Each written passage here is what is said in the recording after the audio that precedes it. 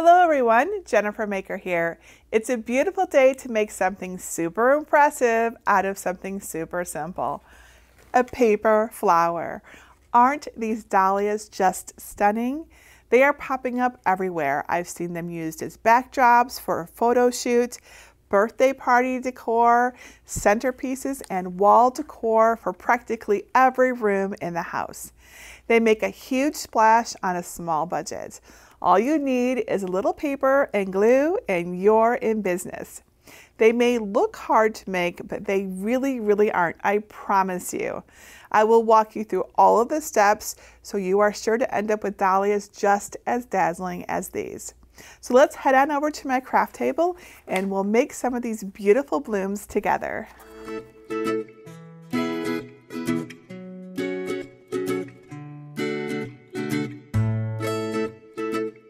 So I have made a lot of paper flowers in my life, but I'm still amazed at how beautiful they turn out and how some are so lifelike. I love that they're always in season, and no matter how hard you try, you can't kill them. Maybe just crinkle them a little bit. I also love that all you need to make them is paper and glue. Now I start all of my paper crafts with good quality cardstock. I use 65-pound cardstock for my dahlias. I think that this paper weight is best for making paper flowers. You can use 80-pound cardstock, yes, but I wouldn't go any heavier. I find it becomes too difficult to shape the petals with heavier cardstock. Now there are a lot of choices when it comes to glue. For this project, I did a little experimenting with the glue because I always want to set you up for success. So I tested my favorite art glue, which is Barely Art Precision Craft Glue, and my hot glue gun. And I'm going to share my findings with you when it's time to assemble our dahlia so that you can use the one that works the best. And something else really cool about my free dahlia designs, they were created so you can make them on a variety of projects, even on a Cricut Joy, really. So I cut my cardstock with the Cricut Maker 3 and a fine point blade, but you can also use an original maker or a machine from the Explorer series, along with a blue light grip machine mat or a green standard grip machine mat. We'll also use a brayer and something to shape the petals. Last but not least, we will use a Cricut pen along with something that resembles a dartboard to make sure our dahlia is on point. So let me show you where to get my free design and then we'll get started. Step 1, get my free Paper Dahlia designs. First, go to jennifermaker.com/387 and look for libraries in the red bar at the top. And then either click Get a Password if you don't yet have one, or click Enter the library. You can find the design by searching the page for design number 387 and then click it to download a zip file with an SVG file for cutting on a Cricut or another cutting machine, a DXF file, and a printable PDF for cutting by hand. I'm going to show you how to cut the designs on a Cricut cutting machine. First, upload the SVG cut file to Cricut Design Space. If you're unsure how to do this, go to jennifermaker.com/SVGs to learn how to unzip and upload SVG files. I have included 2 different files for 2 different types of dahlias, one with cone-shaped petals and one with broad-shaped petals. I've also included files to make both versions on the Cricut Joy. Here's what my cone-shaped paper dahlia designs look like in Cricut Design Space. You may need to zoom out to see the full design. To do this, click on the minus sign in the lower left corner of the screen.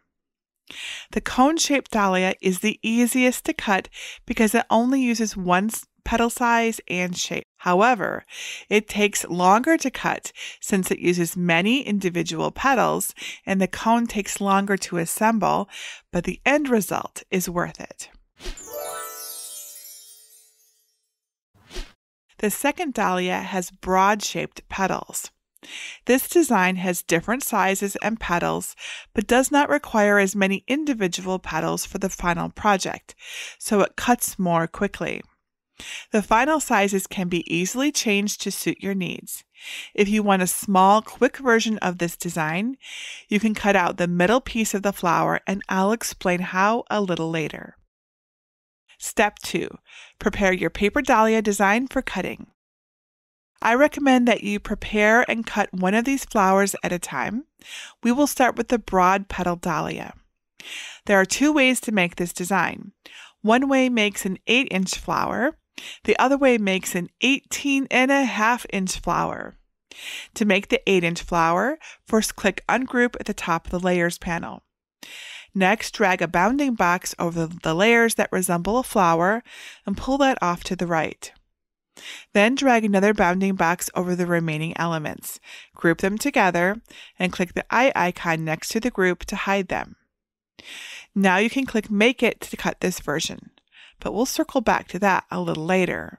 For now, let's unhide and ungroup the base piece and petals.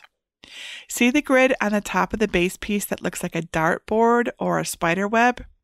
Right now, our machine recognizes those as cut lines, but we want to change that. We want those lines drawn in pen. So select that layer in the Layers panel, and then under Operation at the top, click Basic Cut, and then select Pen from the drop-down menu. Next, select both the guidelines and the circle by holding Shift and selecting both layers. Then click Attach at the bottom of the Layers panel. And that's it for prepping the broad petal dahlia in Design Space. Now let me show you how to prepare the cone-shaped dahlia for cutting. Start with the base piece and grid lines just as we did for the broad shape design, and change the cut lines to pen and attach the layers. And it's that simple. This design is now ready to cut. If you want, you can resize any of these designs. To do this, click on Select All in the top menu, and then simply drag the resize handle in the lower right corner of the bounding box until you get the size you want. You can also enter exact dimensions under Size in the top menu. Make sure to keep the lock closed to maintain the aspect ratio. If you need any help resizing your SVG in Cricut Design Space, check out my resizing guide at jennifermaker.com/resizesvg.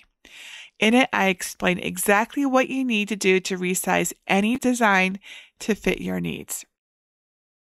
Step 3. Cut your paper dahlia design. Now we're ready to cut. We will cut the broad-shaped petal dahlia, but you follow the same basic steps for all of the dahlias. Make sure you have the right machine selected in the top menu and then click Make It.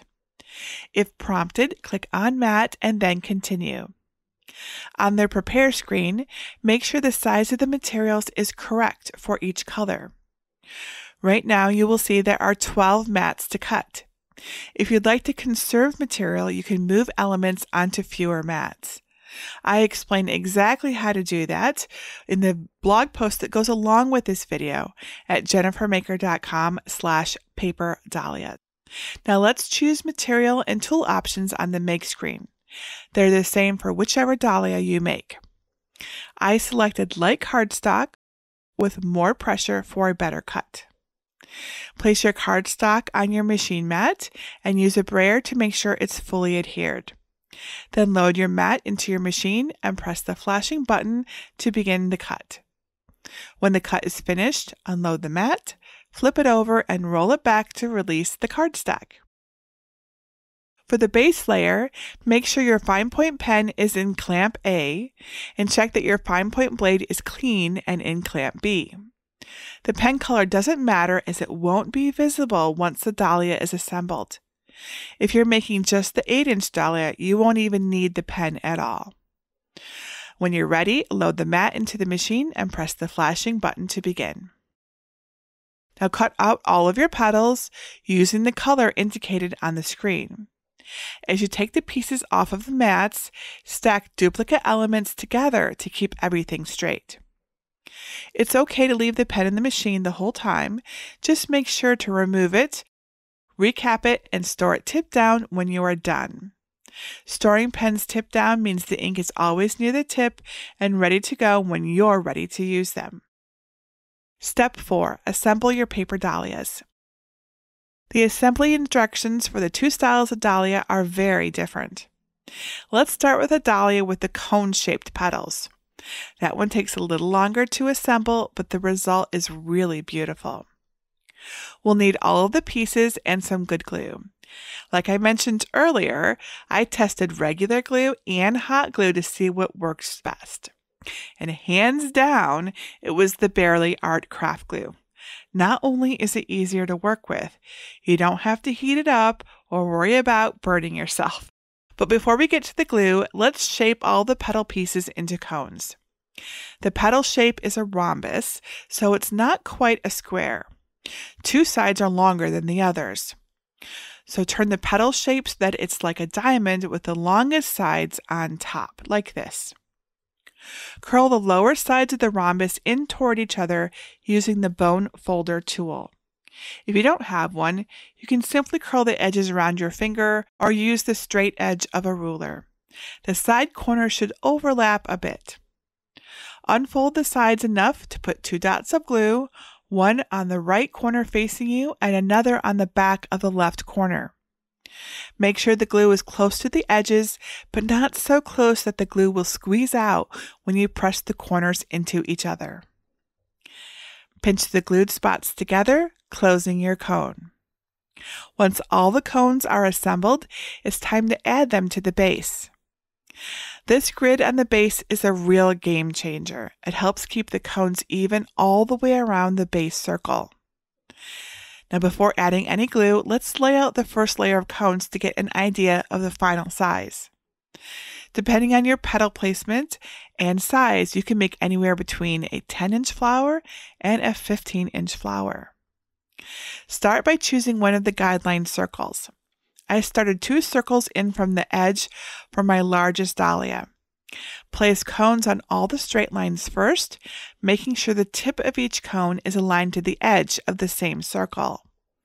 Now place cones in between each of the cones already on the base, making sure the tips of the additional 8 cones are aligned to the same guide circle. You should use 16 cones for the first layer.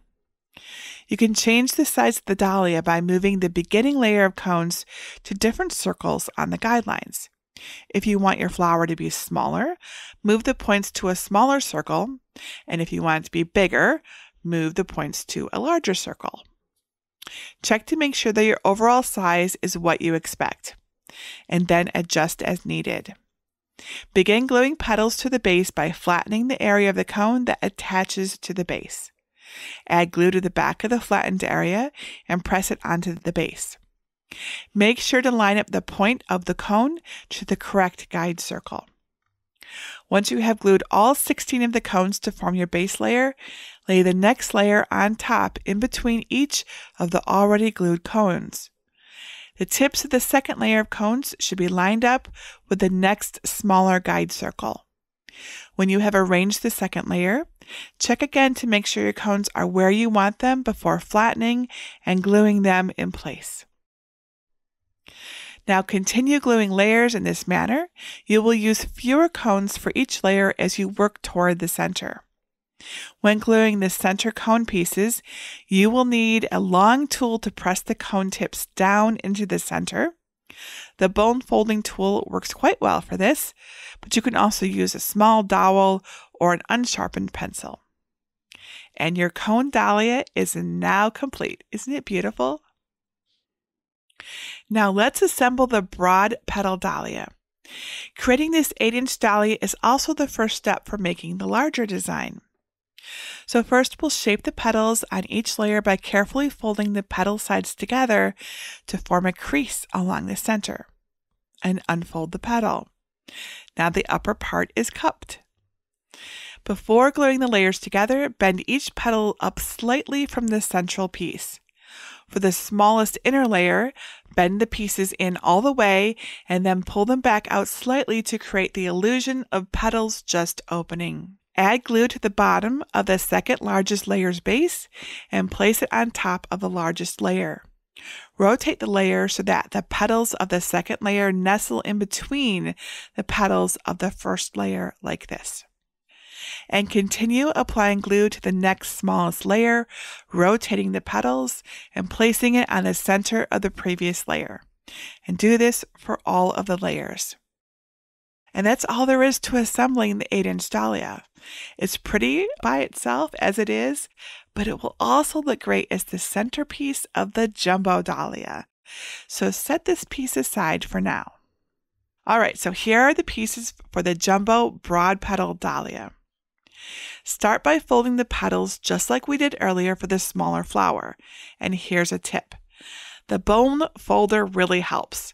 Place it right in the middle of a petal and over the tip, and then fold the petal around it. Stop your crease when the petal sides curve out. Slide it out and then press the fold tightly together to form the crease. Now unfold it, and the rest of the shape is what I'll call its tab. We leave that flat. Now crease all the petals before starting the assembly, including the small pieces. Now let's assemble the first petal layer along the third drawn circle from the outside. Place 8 large petals around the circle, aligning their creases with a long line and the flat tab edge with a pen line.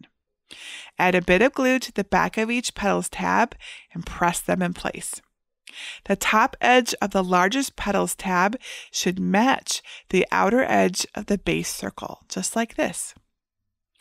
Slightly fold each petal up where the petal shape meets the tab. Next, glue another 8 petals onto the circle base in between each petal, already glued to the circle. Their edges should line up with the edges of the petals already on the base. The tab edges will overlap a bit, and then continue placing the second and third layers of the petals in the same manner, moving each layer in so the bottom of the petal tab lines up with the next smaller ring. As you glue each layer, make sure to fold the petals up slightly at the tab before moving on to the next layer. Now add the centerpiece. Apply glue to the back of the 8-inch dahlia that we made earlier and place it on top of the larger flower's center base. Rotate the small dahlia so the petals fit together in a pleasing manner and press firmly to make sure it stays put. Isn't this glorious? Didn't these dahlias turn out so beautiful? Imagine using them as a decoration at your next party or event, on a wall, or as a centerpiece, or as a gorgeous photo backdrop.